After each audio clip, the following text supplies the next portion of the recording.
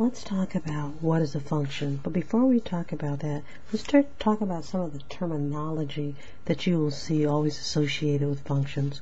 The first one is a relationship. So when we talk about relations, what they're really talking about is really just a set of ordered pairs. Now, we know that when we have ordered pairs, such as this is a set of ordered pairs. Now, to talk about the first ordered pair, which is here, we call that the domain. So, basically, what the domain is just the first item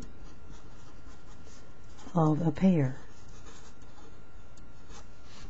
And when we talk about the range, then we're just talking about basically the second item of a pair.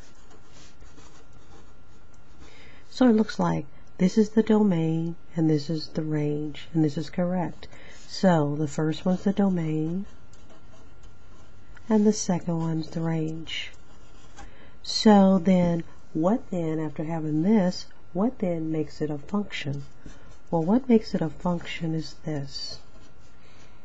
A function is a ordered pair in which there are no repeating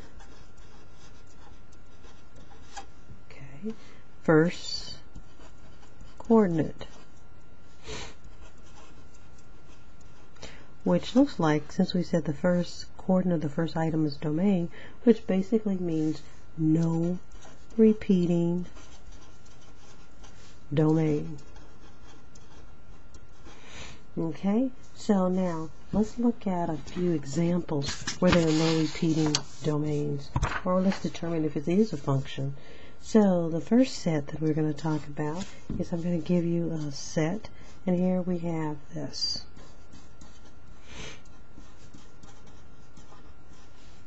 Now, the first thing I want to do is to talk about which one of these are the domains in each one of the sets.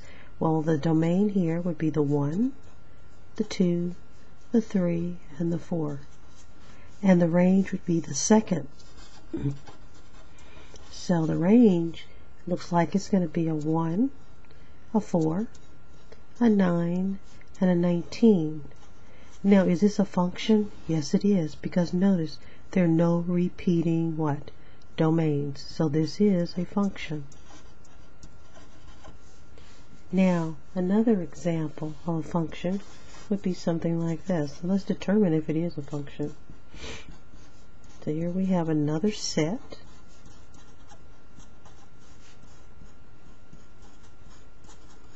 Okay, now let's look at domains. We said the domain is the first, so I have a 1, a 12, a 3, and a 1. For my range is going to be the second, so it looks like it's going to be a 5, an 18, a 5, and a 12. Now, do we have a function? Remember what a function is. A function means we're going to look at the domain, and do we have any repeating domains? Well, yes, we do, 1 and a 1. So this is not a function. Why? Because we have a repeating domain. Now, does it make any difference if the range repeats? No, it doesn't. Here we have a 5 and a 5, but that has nothing to do with a function. The thing that cannot repeat would be the domains only. Now, when we're looking at something like this, and we're trying to determine if it is or is not a function, there's also something called the vertical line test. And basically, the vertical line test would be if I had a figure like this, such as a straight line that we have here. If I did the vertical line test, basically it's saying I can draw a vertical line and only touch it at one point. And notice, no matter where I go on my straight line, I will only touch it at one point. So it looks like this straight line is going to be a function. And whenever we have a straight line, we end up with the equation y is equal to x. The first and the second, the y and the x are both to the first power. Now another function could be this, which is called a parabola. And the equation for that is always y is equal to x squared, where x is to the second power. But notice when I do the vertical line test, I will only touch this particular parabola when it's going in this position only at one place. So therefore it is also a function. Then we have another shape, which is the absolute value shape. Here, this is going to be a V. Notice here, when we do that, whenever I do the vertical line test, notice once again, I'm only hitting it at one place, so therefore this is also a function. Now let's look at a figure that would not be a function. Well, suppose I happen to have, this time my parabola is going in this way. No, this would not be a function. Why? Because when I draw the line, it runs into it here and here. So when it runs into it at more than one place, this is not a function.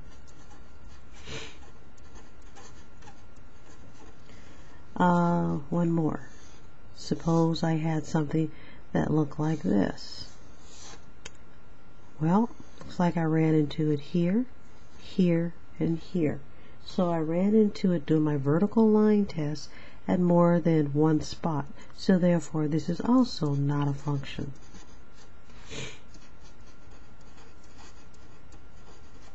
So it sort of gives you an overview over how to find a domain and how to find a range, and also by using the vertical line test. When you look at the next video, there will go into more figures showing you how to find the domain and the range.